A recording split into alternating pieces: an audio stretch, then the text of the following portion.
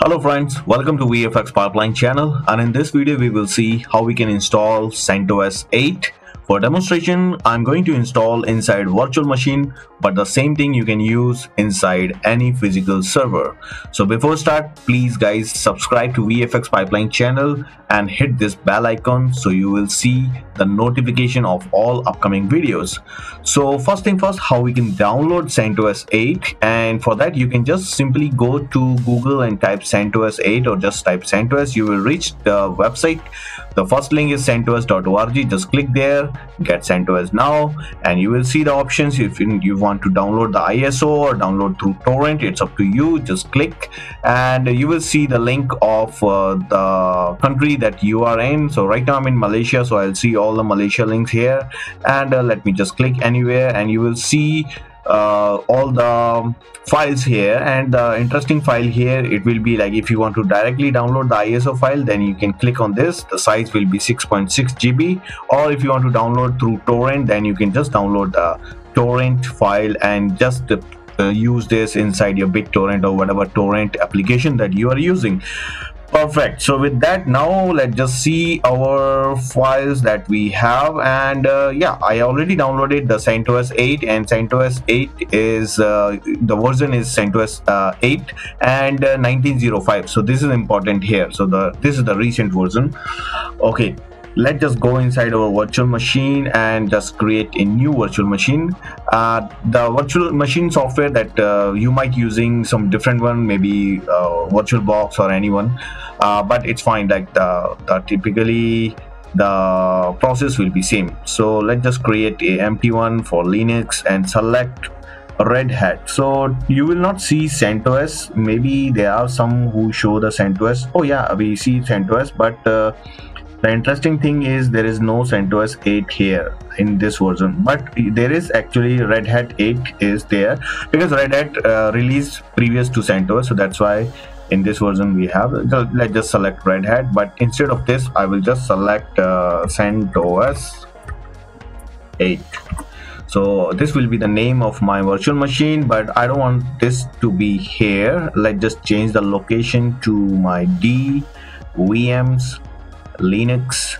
And it's good to organize your VMs in a way that you can easily transfer to some other places. So CentOS 8, and this will be that.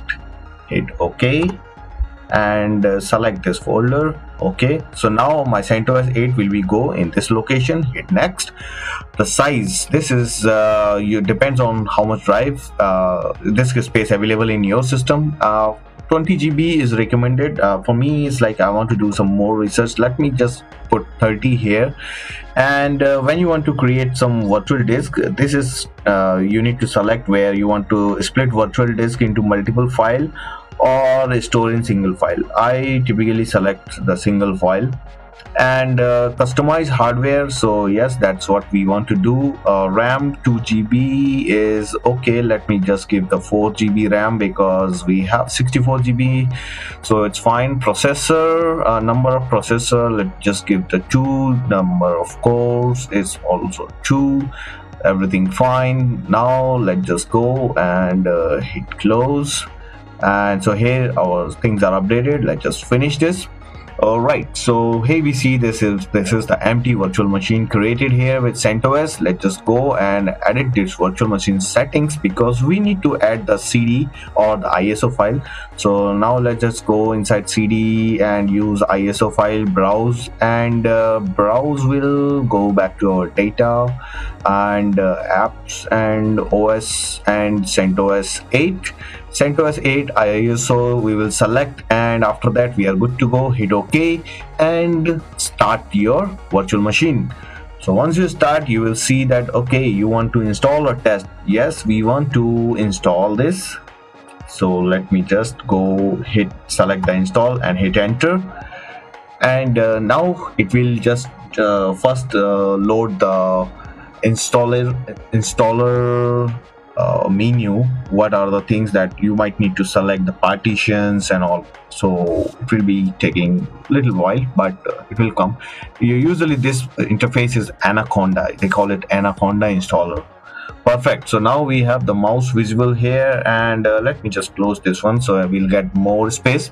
Select the language which you want to select. I will select English India, and continue.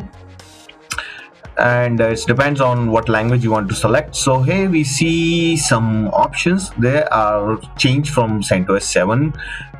Installation source is local media, that's perfectly fine. Installation destination, this is one which we need to configure. So let's just click there, and you will see that 30 GB file is there, and storage configuration automatic. Okay, looks like everything is fine. I don't want to change anything. Let's just hit OK, and now you see that all good, and we can begin installation. But before that, one more thing that is very important, which is this software selection, what you want to install. So here we can see by default it's saying that server with GUI, which is you will see the graphical interface. If you want just server, you can install server or minimal install, but let's just select server with the GUI. Hit done. Okay, so looks like everything is default. Set the time zone wherever you are. So right now I'm in Kuala Lumpur, so let's just select it's the Kuala Lumpur. Okay, so it is a Kuala Lumpur here, and hit done. So all good. Let's just begin install. It will ask you to create root password and user creation. So let's just create a root password, no problem. And for testing purpose, you can use any password you want, but later on it's recommended to use some strong password. Let me just create a user for myself, Rajiv Sharma. It's not Dharma, Sharma. Why? Okay. Perfect.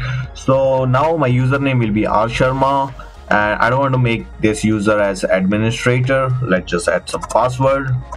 So same thing you can do with your user creation. Once you hit done, it will create.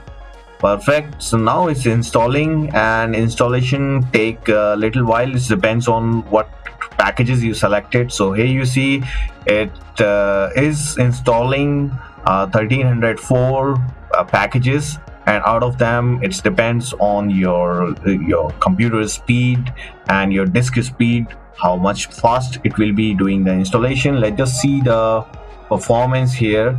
And so far with this installation, we see there is CPU usage is fine, and the RAM usage is increasing here up to 23% because the virtual machine is started. So that's why it will definitely take, and the disk usage will be increased because now your disk is all the virtual machine files are actually from your disk. So this will take a while, and I will continue my video once all these packages are installed, and then we'll see. Okay, so I'm pausing this video right now. Alright, so our installation is almost finished, and here in the end you will see this is completed, and CentOS 8 1905 installation is complete. Now it will ask you to reboot. Just click on reboot, and it will reboot with the installed CentOS. So even you have that. Okay, so this is what you will see on the screen. It will ask you to select the kernel. Right now we have one, so let's just hit enter.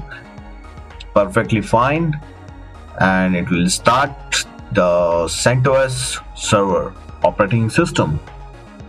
Perfectly fine. Now it's actually asking for accepting the license. Just click on this license and hit I accept, and done.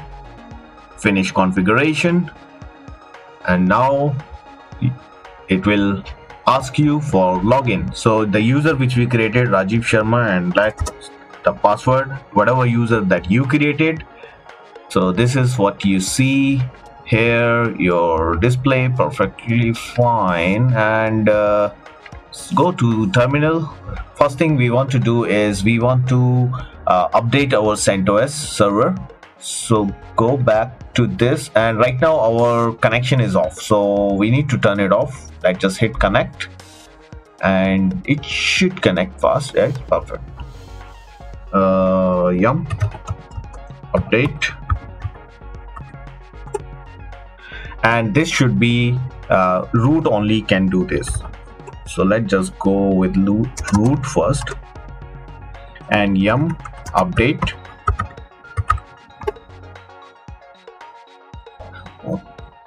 Okay, this is also looks like change from CentOS 7. I see CentOS 8 app stream base extra, so the repos are updated here and there are updates available here, so we want to update that. These are 200 MB updates. There might be some kernel update. Yes, kernel is update here.